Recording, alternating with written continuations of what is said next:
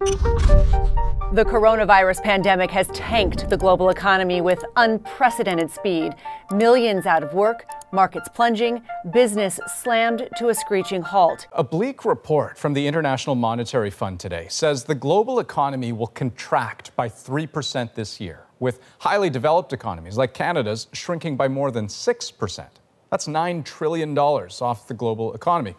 When you don't plan for financial famines, you will have a financial downfall. Because, ladies and gentlemen, there is no guarantee that you can control the world economy. The coronavirus pandemic will cause the worst global economic fallout since the Great Depression almost a century ago. That was the warning today from the head of the International Monetary Fund. I said, you can't guarantee. Can you control China's economy?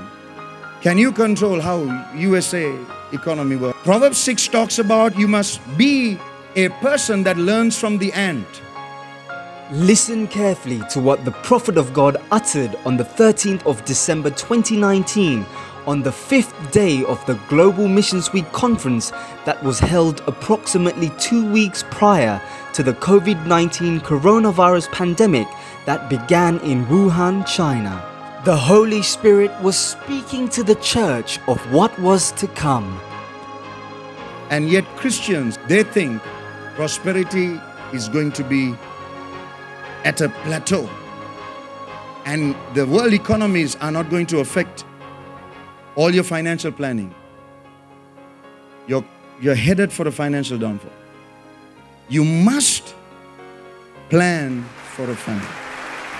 Matthew 13 verse 34.